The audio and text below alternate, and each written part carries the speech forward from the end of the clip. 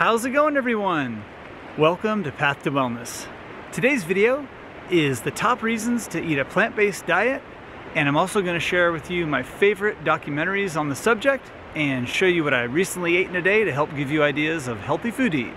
So if you're not yet subscribed to the channel, go ahead and click the subscribe button and check the bell so you're notified of all my new videos. Alright, thanks. And keep in mind, I'm now doing fat loss, fitness, and wellness coaching and motivation. So if you're interested in some extra help, some extra coaching, go ahead and email me, or you can message me on Facebook or Instagram, and those links are down below in the description box.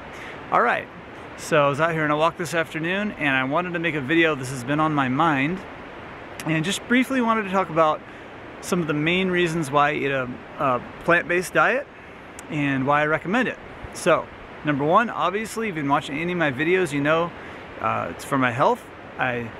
From my personal experience and from everything that I've seen, a plant-based diet is the best diet for health. So that's one of the main reasons that I eat a plant-based diet. Number two, from all the information that I've seen, it's the best diet for the environment and for the earth. So I'm going to get into that a little bit when I talk about the documentaries. And the third reason, of course, the more plants you eat, the less animals you're harming. So those are the three big reasons and the three main reasons I eat a plant-based diet: for my health, for the earth, and for the animals.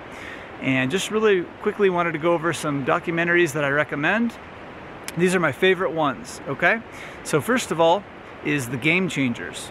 The Game Changers, they mainly focus on athletes. It's a new documentary. It's on Netflix now. I also have it on iTunes. So if you have not seen The Game Changers, go check that out. It's really motivating, and it shows some great athletes that eat a plant-based diet.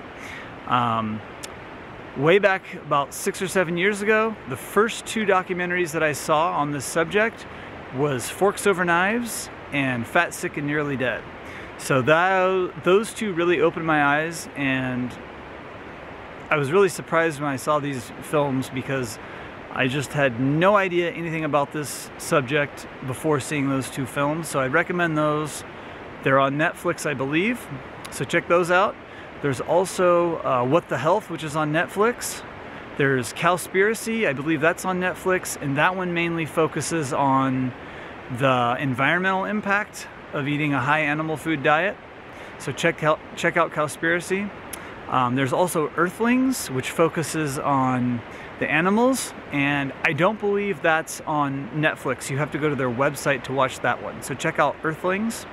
And I'll have a list of all these in the description box as well, so you can refer to that. So those are pretty much my favorite documentaries on a plant-based diet: The Game Changers, What the Health, Fat, Sick, and Nearly Dead, Cowspiracy, Earthlings. So check all those out. Like I said, most of those you can find on Netflix. And here is what I recently ate in a day.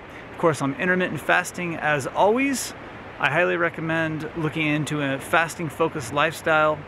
I eat between a 2-hour and an 8-hour window every day, which means I'm fasting anywhere between 16 and 22 hours a day. All right, here's what I had. Okay, so at 11 a.m. I started out with a smoothie. It was a banana, some berries, and some water. Pretty simple, just to get things started. I usually like to start with either a smoothie or a green juice or some fruit, and say hi to my dog.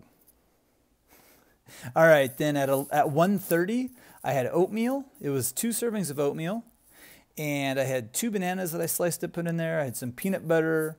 I had an apple I sliced up and I put in there, and I had some chocolate chia pudding, which was just chia seeds, water, and cocoa powder mixed and refrigerated. So I cooked that up, and that is a really satisfying bowl of oatmeal. That's one of my favorite combinations right there. So I had that at 1:30. And that kept me full. And then at 5 o'clock, I had a salad with greens, cucumber, tomatoes, celery, carrots, and pine nuts, and some other mixed nuts as well. So I just cut all that up and had a great salad, and had some leftover shepherd's pie, 2 big bowls of that. And then right after that, I had 2 bananas. So thanks for watching, everyone. Give a thumbs up if you liked the video, and we'll be back soon with another video. Bye-bye.